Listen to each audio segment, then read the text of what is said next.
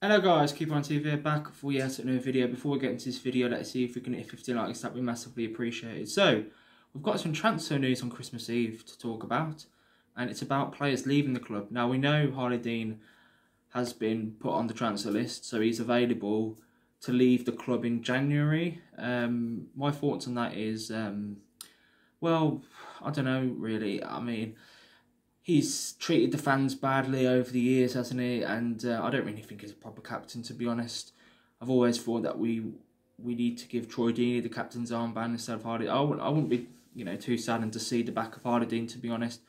Yeah, he's had some good years at the club, but overall I think he's been awful, to be honest. He hasn't been good enough, has he? He hasn't been good enough. But to be honest, most of our defence hasn't been good enough, so tough one. So yeah, Birmingham City are working hard to offload a few of their high-paid players in the January transfer window, with midfielder Ivan Sunjic and Ivan Sanchez top of the list. Sources have exclusively informed Football League World. Now let's start off with Ivan Sanchez. Ivan Sanchez, of course, he hasn't hardly played this season, has he? He hasn't hardly played, and he was arguably one of our best players, or if not our best player last season.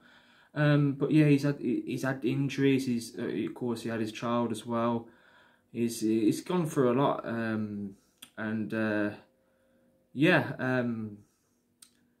There are believed to be clubs in France and Spain interested in Ivan Sanchez. Of course, we got him from Spain, so he could return to Spain. He's also attracted interest from multiple Championship clubs. With McGree leaving in January and Chong, we don't know when he's going to be back. Hopefully January, late January. I do think that we need to keep Ivan Sanchez at the club. But the thing is, if he does stay, because Lee Bowyer, he's not going to play Ivan Sanchez left wing back or right wing back, is he? He's not going to play in the middle. Maybe you can play Ivan Sanchez in that cam role, but I do think he's more suited to playing as a natural winger.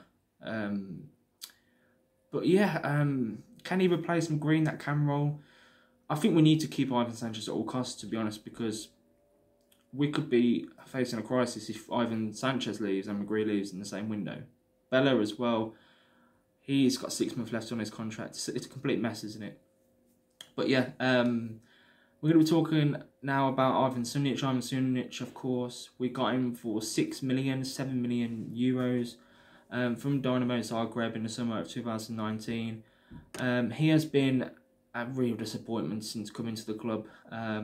Now, we're looking to let him go. Now, Ivan Sunjic, yeah, he come in for a massive price tag. He's not lived up to that price tag, not one bit. What's he done? Scored 2 screams in his first season at the club. He's been absolutely awful in my opinion. But the thing is, if we get rid of him, that means we're short in midfield. Ryan Woods and Gary Garner, I think Ivan Sunjic is arguably better than them 2 players. So getting rid of Ivan Sunjic, how much will we get for him? Number one, and also there's another factor to put into it. I don't know. Are we going to get anyone better? That's the other factor as well. Are we going to get anyone better than Ivan Sunjic?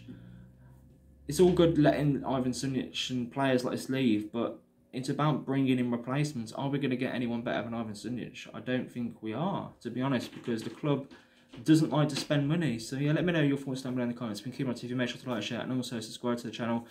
Merry Christmas, guys. Let's see if we can hit 50 likes. And yeah, thanks for watching. Let me know, as I said, let me know your thoughts down below in the comments about all this transfer gossip. And yeah, who would you like to stay? Who would you like to go? All that stuff. Yeah, thanks for watching. Keep on.